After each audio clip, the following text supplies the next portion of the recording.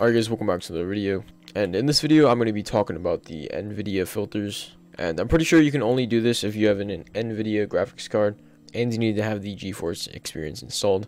So I'm just going to be going over the best filters because my problem with Vanguard is it kind of looks dead. The colors aren't as vibrant, but in Warzone it's like really dark, so obviously your NVIDIA filters are going to be more focused on that, but this I'm just going to be focusing on the color to make the game look better. And for me, all I have to do is push Alt Z. I don't know if that's for everyone, but if I push Alt Z, this pops up. And once this pops up, you want to go to game filter. And this is basically before and after. So this is what it looks like before, and here's what it looks like after. And to me, this is a pretty huge difference. The game just looks a lot better and the colors pop out more compared to this. If I switch back,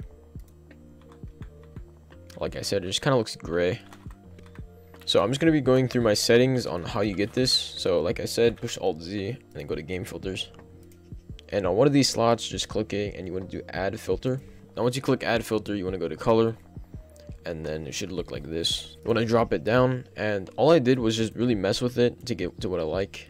And I kind of just put everything at 0, but then up this. I wouldn't really mess with these because this messes with like the color of the game. As you can see, like this. Now it just looks ugly. So I just put these at 0 and don't mess with that. But for the vibrance, I put it all the way up because it basically just intensifies the color, makes it more vibrant, because you know it's literally called vibrance. And then that's basically all I did for that. And then to make the edges more sharp and everything look a little bit better, you want to do sharpen. And then if you want, you can just play around with it, or you can copy my settings. But these are basically the two I have, and I'm gonna give you the settings for sharpen right now. So for sharpen, I have the intensity at 30, and if you can't get it to the exact numbers, it's fine, just get it around there. And for the ignore film grain, I have no clue what this does because I've been messing with it and it doesn't seem to make a difference, but I just have it at 25.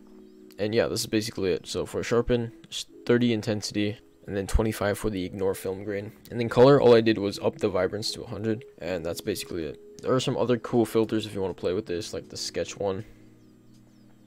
That's pretty trippy. And if you want your game to be brighter, you can add the brightness and contrast one. Basically just mess around with the settings so you can make it brighter if you don't like how it looks already. See, like this, it's a little bit brighter, and it's also with the added colors, so you can add that if you want your game to be a bit more bright. Here are my settings for that.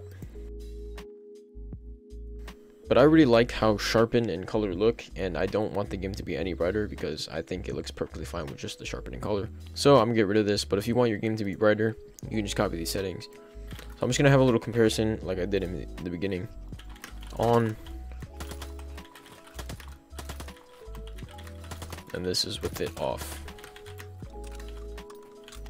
So yeah, hopefully this did help, and if it did, I would appreciate if you left a like, because that does help out me.